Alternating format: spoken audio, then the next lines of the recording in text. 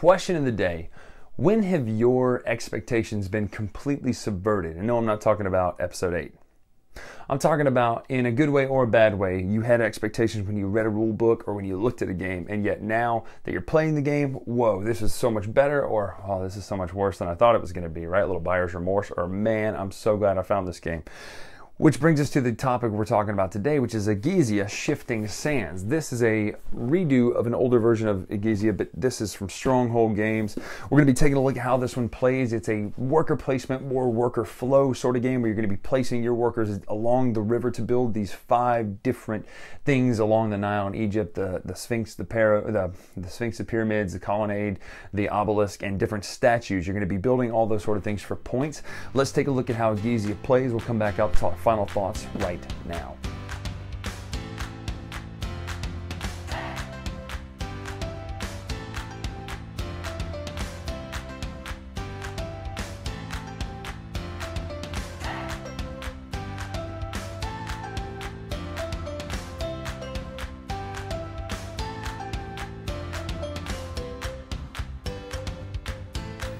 So Egizia Shifting Sands, what is it? How does it play? Let's take a look right now. Just like this. Here's the setup of the game. Everyone will start with one of their colored token bricks up here on the grain market, the stone market, and on the victory point track, which you'll be able to see. Actually, let me tip it up this way just a touch. The victory point track up at the top, you really can't see it, but it's not that necessary. Here's the board itself. So it is a worker placement game, essentially, in which you're going to be placing your boats down the Nile River. Now, just like in real life, you can't, without a power boat, go upriver. So you're going to take your boats and start them up here, and then you're going to be placing them as the river flows down. Now, if you end up placing down here, you could not place another action above it because gravity and such. So what's going to happen is, on your turn, in turn order, randomly at first, and then it'll be determined by who's last place. You're also going to get some stones, and we'll talk about this, and some workers over here in just a minute, but just know that you do get a little player board to track your stone and your workers. And when I say workers or your crew, I don't mean your actual boats in the worker placement sense. I mean you have a crew of people that are allowed to build as much as the stone as you have, etc. And we'll talk about how that works. There are 2 things to note. These are printed onto the board for the first round. In rounds 2, 3, 4, and 5, these are actual tiles that will be shuffled up and mixed around, and the order will change. I'll go through what each of these types of things does in just a minute, but you can either take an action on the right-hand side, which would be take one of these cards, or an action on the left-hand side. You are going to be trying to build bricks onto the obelisk, the colonnade area, the statues, the pyramid, and last but not least, the Sphinx. Everyone will get 2 of these Sphinx cards, and these are things that are basically just goals at the end of the game. You get 8 points if you've completely built the colonnade and have at least 4 bricks in the pyramid. The way that works is, you'll notice this space, and this space down here are the building spaces. You're going to put a boat here, and you build from out to end. So the first one there will get to build first.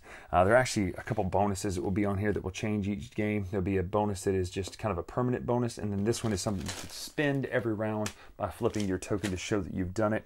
There are a lot of those different tokens, and I'll show you what some of those are right now. Some of them will allow you to place a boat and further up the river as opposed to down the river and things. There are all kinds of cool little bonuses. At the end of every round, you can add an additional strength to your crew. That's the one that lets you place upriver 1 time. So there are a lot of things to really make your game a little bit more powerful with just those bonuses. Now, as far as building itself, now you're going to have a set amount of stone, and you're also going to have these little crew members, and you're going to lay them out on the board. You don't spin them in the sense that you, let's just say you had 1 on 3, and if you wanted to spend 3 work, you wouldn't spend it. You would just flip it over to show that you spent that power. So you can always increase your crew, but you can't decrease it. You're then going to keep track of how many stones you have by putting a stone on this board. So let's just say I have 8 stones. Now, this building spot counts for the colonnades and the obelisk. This building spot counts for the pyramid and the statues, and this one down here counts for the Sphinx. The way this is going to work is these statues will be random each game too. There's an A, a B, and then an A or B here.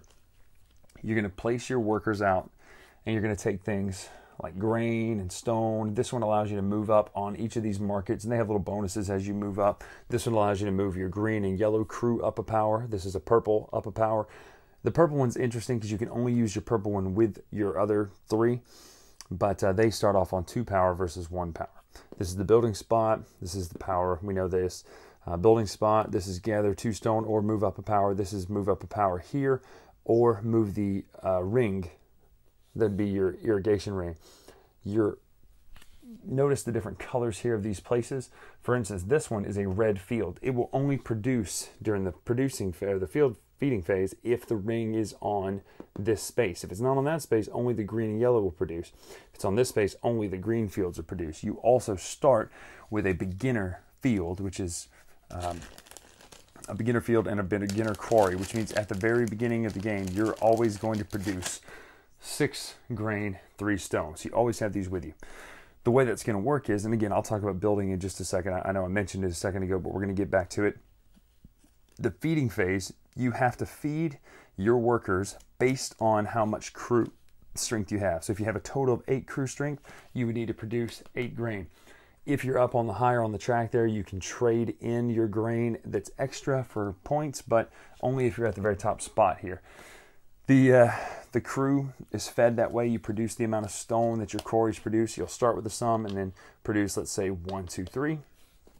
You can get more of these, as you see, more quarries and more fields to produce more grain and to produce more stone. If you ever can't feed your workers, it's minus victory points depending where you are on the grain market. So it could get better if you move a little higher. Now, when you build, so this space here works for both of these. The way that works is you total up the total amount of strength and stone that you're going to have to build to put as many bricks as you can afford out there. So it's not each time you do this, but if you say, I don't want to build 1, 1, plus 2 is 4, plus 2 is 6, and then plus 1 is 7.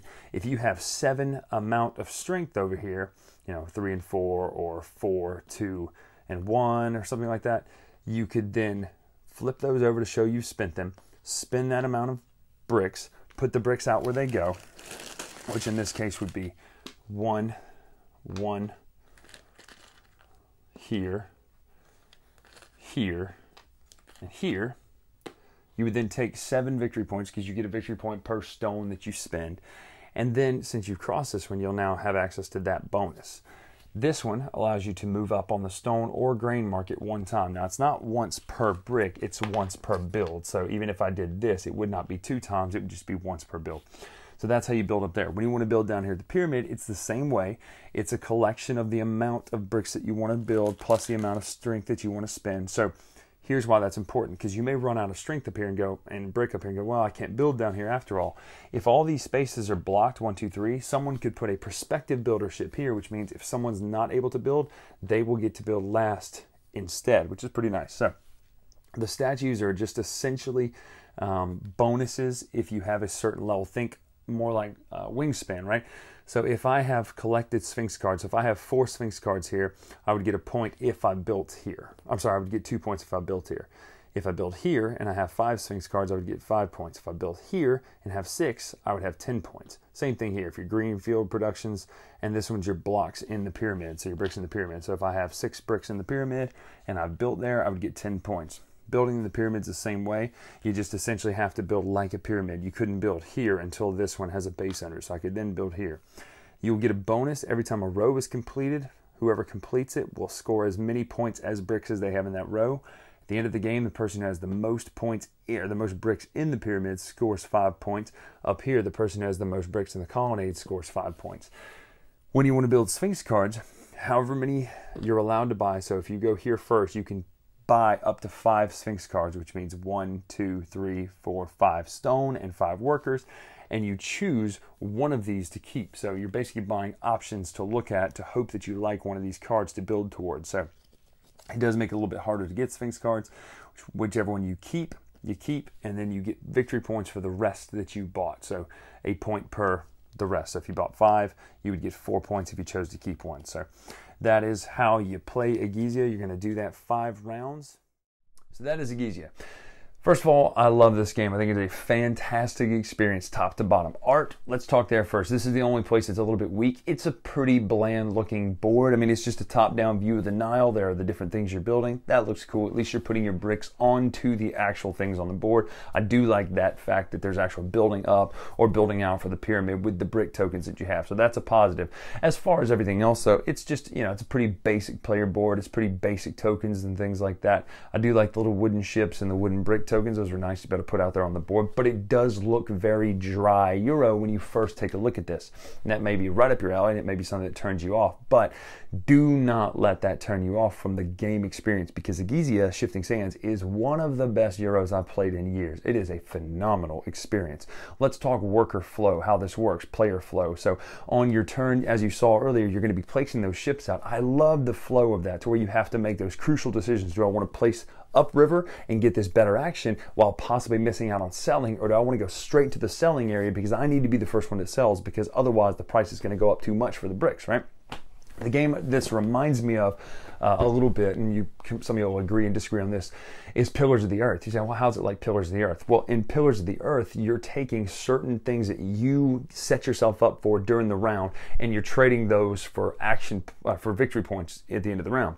This, you are setting yourself up to get bricks and raise your worker count so that your workers can produce more stone, because stone is basically not only a currency, but it's also victory points. For every stone you spend on any of the 5 things, you gain victory points on. So if you have a round where you're able to put 17 worth of bricks out, whether that's 9 and 6, or I'm sorry, 9 and 8 twice in a row, 2 turns in a row, that's a lot of points just from building twice. So it really is nice, those decision-making things that you have to come up with, right? Do I build up river and skip the stuff down river because someone's going to get there first, or do I race to the end to try to get the better actions, even though I know that I'm not going to get to build possibly at all, or, you know, possibly very much. So really great decision-making, push and pull. This is great at any player count. I like it better at a higher player count because there's a little bit more of that push and pull, but there are also more building spaces, as you saw. As far as the actual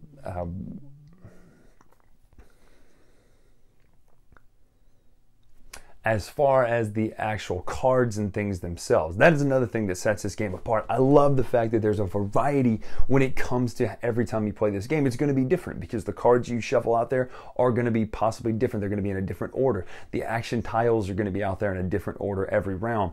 The bonuses for the colonnades are different every time you play. The statues are different every time you play. So there are a lot of different options, to where I feel this is one of those games you could play forever and never need an expansion for. It's that solid of a base game by itself. It just has so many great options that every time you play it, you're building towards slightly different goals, even though they're pretty much the same, with slightly different powers, even though they're pretty similar, but the actions themselves are really fun to play towards. There's the push and pull dynamic of, do I want to mess with this person's agricultural thing by shifting the irrigation symbol all the way out of where they won't get any grain this round to make them lose some victory points.